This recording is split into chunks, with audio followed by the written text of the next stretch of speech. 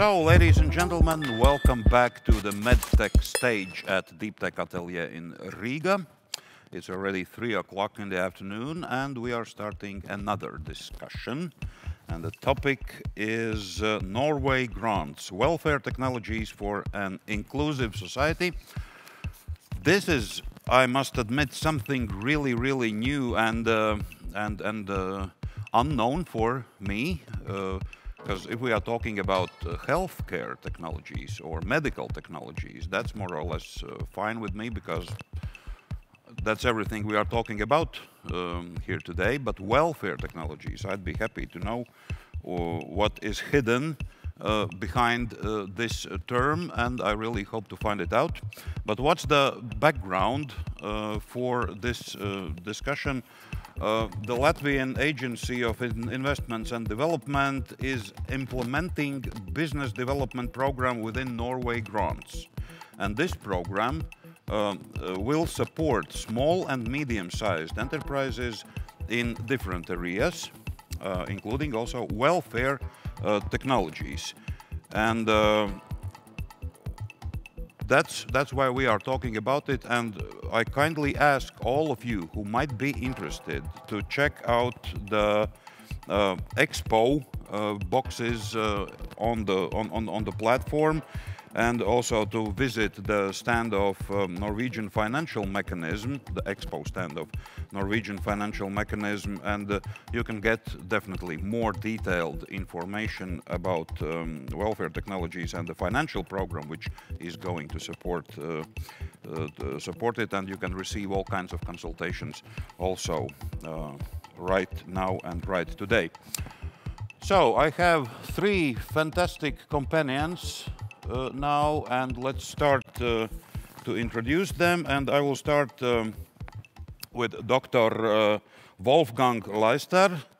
Dr. Wolfgang Leister is the research director at Norwegian Computing Center in the Department of ICT Research, and Dr. Leister's research interests include human-machine interactions and user engagement, healthcare applications, smart information systems, social robots, and so on and so on. So, hello, welcome, Wolfgang, nice to see you here.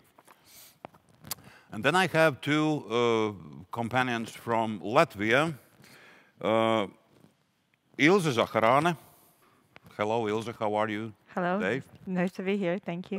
Ilze is the founder of Cheeks Up, and also a certified speech and language therapist. She has a private practice in this field. And Cheeks Up is a computer game for speech therapy homework. She's been experimenting a lot with 3D cameras, with facial recognition programs, and I suppose Cheeks Up is directly connected to welfare technologies, right? Yes, definitely. Okay.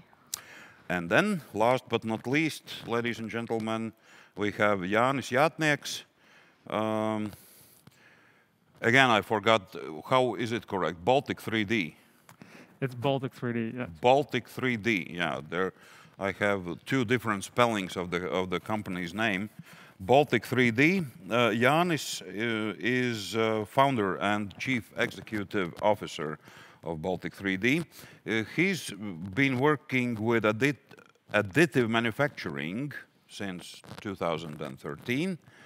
And also Baltic 3D has a sister company named AM Craft, and you're employed by that company too, and also are you a co-founder of the company, right? And Jānis is the one who has created one of the biggest industrial 3D printing centers in Europe, and they are focusing on manufacturing items not only for healthcare and welfare sector, but also for space technologies and many more fields. So, as I said at the very beginning, welfare technologies, how could we define it? What it is exactly? Maybe Wolfgang, you could explain it to us. Let's start with you. Yeah, I think healthcare technology or healthcare and welfare technology is a difficult subject, but I think it's technologies that make life better. So in all ways, and also technology that helps people to be successful in their lives and to have a good life. Technologies that make life better. Could you give an example or a couple of examples? Yeah, I could do so. So we can start with health. For example, when we start with health, we can have for example,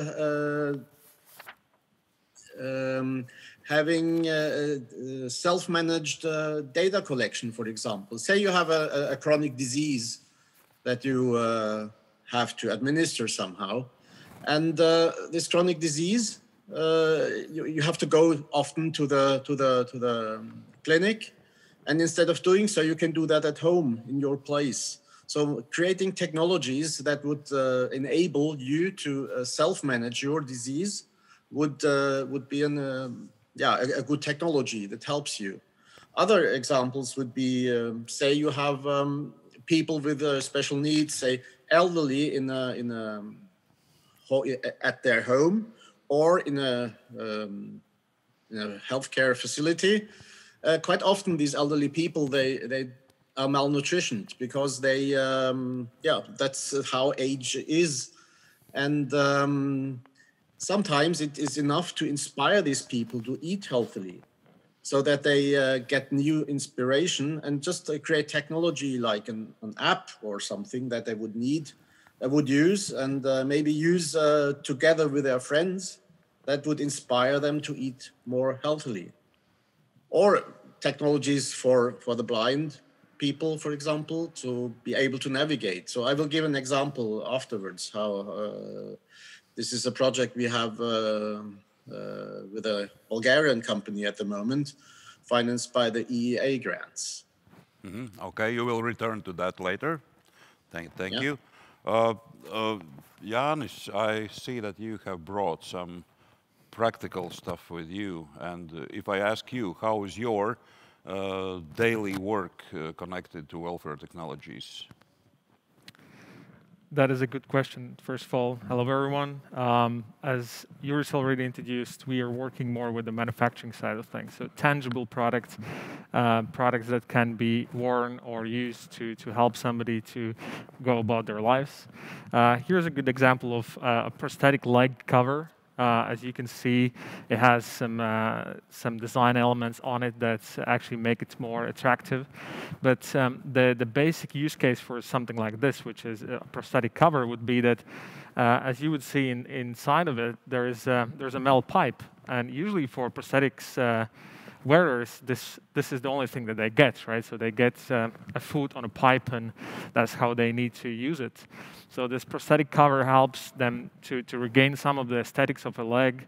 It also helps women to wear their tights and to have similar shapes on both legs. For example, as in this case, for the patient, we actually 3D scanned the healthy leg and made a mirror image for the prosthetic cover to replicate that. And that was made specifically before the wedding, so she could wear her white tights and be on the wedding. Similarly, what we do is different other kinds of orthotics and prosthetics that are produced by 3D printing. And why by 3D printing is because we can take the actual anatomic data of a person by 3D scanning the person, and then making a 3D model of that particular device that they're going to wear, and shape it around their anatomy, right? And that at the end of the day, they get an exactly fitting product that helps them to go about their lives. And to come back to your original question, so welfare technologies is definitely something that helps the person to be included in the society. It's something that helps them to monitor their health. We have experimented with sensors that are IoT ready and that would tell the doctor or the rehab specialist whether the patient is wearing the device, how often they're wearing it, whether they're wearing it correctly, meaning not extending the limb or some other way of measurement, right?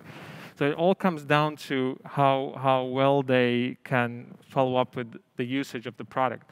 And for example, in this case, during wintertime, this patient actually put in LED Christmas lights in the leg, and then she suddenly had a topic that basically had a thing that increased her communication with the rest of the people in the society. She was approached by people asking what it is, and she could explain and talk about it. So she felt better about the product. So it brings some fun also to definitely to the process. Okay, thank you. Well, Ilze, yeah, what about your business and the things you are doing? I'm definitely in the welfare, that's sure, because with the technology, what we are doing is that we're allowing families to substitute part of the therapy sessions, doing that at home. And the biggest magic is actually not the 3D facial recognition, what we've been developing, but it was kind of big challenge to deploy that with small children who move all around. They cannot sit still. So mechanics go kind of nuts, all the algorithms, when they move the head in many directions, they can't sit still. But what we're doing is, I do voice recordings, and together with the gamification elements, we automate like the therapy plan. And in my case, the magic sauce is that it's very engaging for small children. I make it kind of fun, engaging with a lot of intonations, and so children repeat that. And in this case, it's I was kind of solving my own problem. I was having problems with vocal cords, and you know, I can't help all children who need therapy, but I can automate part of my job, and that's what we're doing with Cheeks Up. So I automate my part, and parents do that at home with children, and we're kind of a better team together. I see. Thank you. Well, yeah, dear audience, I must admit it's a little problematic here for me to. I must listen very, very carefully to my discussion companions because they are wearing masks, and the acoustics here in this room is so that it's sometimes it sounds a little strange to my ears. I really hope that you have no problems with understanding that. I was trying to be louder. It's not your fault at all, believe me. So unfortunately, we are all under the circumstances of pandemic still. I would like to remind the audience that you are highly welcome to ask questions or post your comments. And if you want me as a moderator to ask the question to our speakers, then please don't forget to check that little box here. Ask your question via moderator. You are really, really welcome to do so. And also let me remind you that those of you who will be the most active will also be awarded by Tech Atelier with some very, very tasty prizes at the end of the conference. Returning to our topic, here in Latvia, we would like to think that we belong to the Nordic countries and we will be soon on the same level of economical development as the Nordic countries. It might sound maybe a little fantastic for us, but what about welfare technologies in Norway and in Latvia? Is there any difference at the moment? Have you been in Latvia, Wolfgang, so far? Unfortunately, not yet. So I'm not sure if there might be different markets. What I can see, for example, with welfare technology is difference between when I look at the project in Bulgaria. So the market is a little bit different because in Norway, the welfare system, they can afford devices that would be not affordable for people in Bulgaria, for example. So quite often one needs to make the devices and the technology more available for people, for all people. So this would be one idea. So yeah, one makes things more available at the right price or the right costs for the people using that. On the other hand, also, okay, maybe in Norway, things, development of things is to make things a little bit cooler, while maybe in other countries it might be to make the devices more for everybody. So that might be some differences. So I think that Scandinavian countries are really famous for being a very, very inclusive ones. Inclusive in the sense that the society does everything that's possible to make life better for all the members of the society. Here in Latvia, we would like to think that we are having the same mindset, but there's a lot of things to be improved, right? What do you think? Yes, definitely. I can recall one event, what was e-health event in Norway. Sorry, not in Norway, in Sweden. And definitely, I could feel the difference here and over there, how people are using more digital tools, remote telepractice, remote consultations with doctors.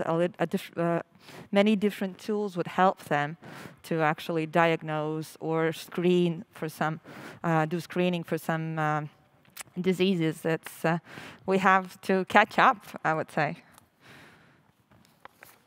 Jānis, what do you think? I definitely know that there are some issues with inclusiveness because having worked with prosthetics and orthotics and the patients that use them and with the local system, we definitely know that there are quite a few patients that when they get the traditional prosthetic or orthotic, they're actually not using it. And I remember from one of the studies that one of the reasons why they're not using it because they're afraid of whether the society is going to accept them using this prosthetic or orthotic, right? And I definitely believe that making these devices more aesthetically pleasing and more custom made for the patient could help with this. And there's still a long way to go. And one of our goals when helping our clients and patients is definitely to make sure that after we have produced this device, they're actually using it.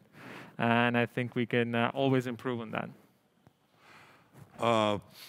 What about the state's contribution to welfare technologies and to enterprises which are working in that field? What do you think? How is the situation in Latvia? And maybe you can compare it with Scandinavian countries like Norway.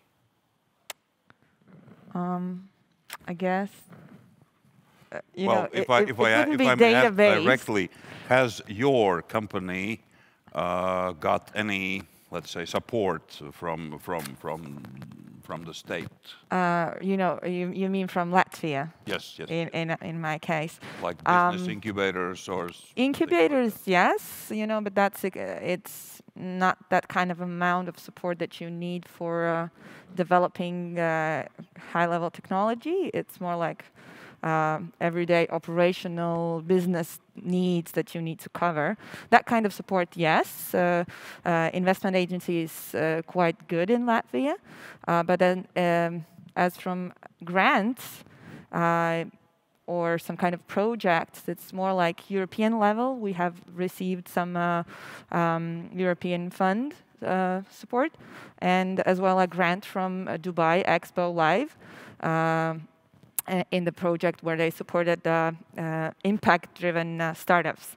So we've been, in my case, in Cheeksup's case, it's kind of funny that we developed a tool for Latvian-speaking children with the money from Dubai, from United Arab Emirates. But no, we haven't, the big money didn't came from Latvia. I see. And in the case of Baltic 3D? Baltic 3D has been very actively looking for funding that comes from the government. As a matter of fact, Baltic 3D has received a grant from the Norway financial mechanism as well, and that has definitely helped us also to look towards developing products like these welfare technology related products, prosthetics and orthotics. And I can right away tell you why, because I mean, if we didn't have the government support, we would need to concentrate more on commercial products, right? And we would have less time thinking about products that have higher social impact. And having that government support has definitely helped us to broaden the product groups that we provide to the clients. Okay, Wolfgang, and how is it in Norway? The state support towards enterprises dealing with those technologies? Yeah, I think there are several instruments to fund such technology, and I think also it's very important that these are funded so that the organizations or companies can try out things that they wouldn't be able to try out without government funding. So in Norway, there's the Research Council, and there is the Innovation Norway, which funds companies and ideas from companies. And then, of course, the European mechanisms are also in place there. So, yeah, I think it's quite important. So without this type of funding, one couldn't try out things, and maybe also try crazy things that one wouldn't do without such funding. Well, this might sound a little stupid, maybe, my question, but Norway grants. So the government of Norway is offering support to small and medium companies all over Europe, right? Or let's say in this case, in Latvia, in the field of welfare technologies. As to my mind, the first thing that comes up is, well, you are creating competitors to Norwegian companies in that way, more or less. Am I right or am I completely wrong? Or is this creating more like partners, or so what's the big deal? What's the point? Who could explain me that? Wolfgang, maybe you. I can try, yeah. So I don't think this is, no, we don't have competitors. And I think it's very important that one works together on things. For example, this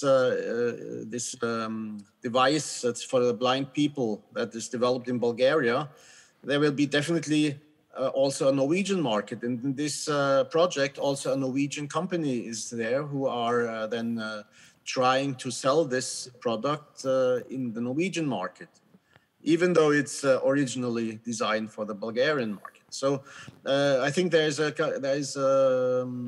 synergy that allows us then to develop things for both markets, and also include the requirements from both markets into the development.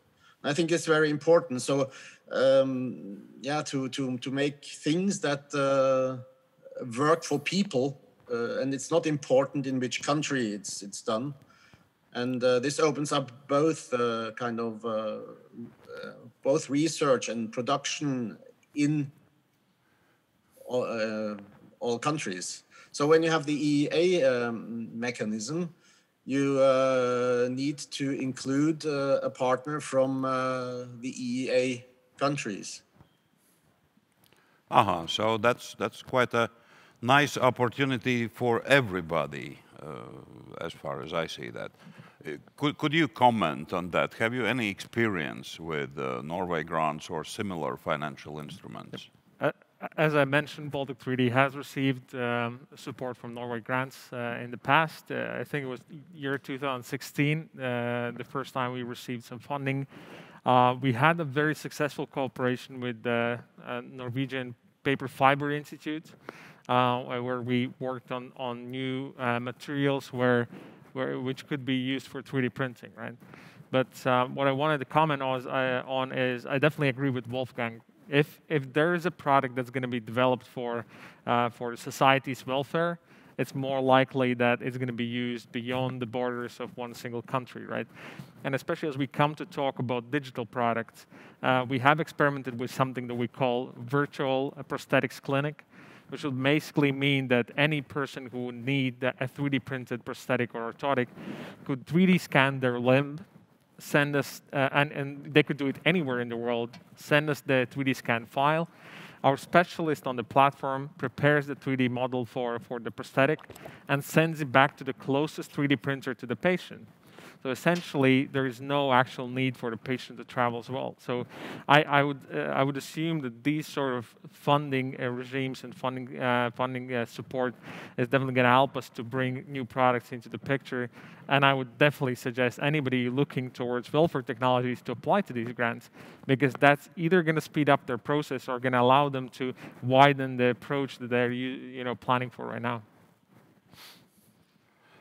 I'm looking up the questions from the audience, and at the present moment there are no questions from the audience. Okay, Ilze, If I can, any experience with Norway grants or similar? no, not yet, but I'm really looking forward to this, and I can only agree to the points mentioned before that it's very important, and one of the points why the government support and grant kind of support is very important is because welfare technology is not so interesting for private investors or venture funds. So all the technology, it needs money, enough money, and the support is very important, because the money does not come back so fast as it would be, in kind of a fintech company, someone who's doing kind of a quick product in IT field. But commenting about the language, that somewhere developed product can be deployed in every country, here comes my next challenge, that in my case, the language is also important, and we have to adapt. That was my next question, actually. You're dealing with applications that are designed for Latvian-speaking children, right? Yeah, there is this not issue, but it's language specific. Even though tongue movements are kind of the same, but in every language, our speech apparatus, it kind of adapts to the sounds that every language has. And there are many nuances, and all the devil is in the details. So it's important to really adapt the product for the local languages. But the platform can be used right now in any language if I have a speech therapist who speaks that language. Because, we have a tool where you record the sounds, all the exercises that you need to do for the kid. And it makes the voice funny, like a bunny voice. And you add exercises, what kind of tongue movements, lip positions you need, and you combine the therapy plan, and here we go. So if I would have a speech therapist who speaks Norway language, then I could help a kid in Norway as well. So actually, everyone would benefit from that kind of collaboration, independent from the fact if you're located in Latvia, Estonia, Norway, or Sweden, or wherever else. Dear friends, we've got 1.5 minutes left. Wolfgang, maybe very quickly, would you add something? Have I forgotten to ask you something very, very important, maybe? I think it's a very complex subject, and there's probably always something there. I think this kind of international cooperation is an important thing, and also especially for welfare, to produce products that work in several markets, and there are differences between these markets. We need to address that. Thank you. So, Jāni, Ilze, anything to add? I could add as a last comment that, as I said, I definitely encourage anybody to apply for this funding. And I'm happy to help with answering some questions if anybody has them, because we've gone through the process a couple of times, and our company would definitely not be where it is right now if we didn't have the support from the governments and from the Norway grants. Perfect. Thank you. So you have your first client here. Perfect. Let's have a chat.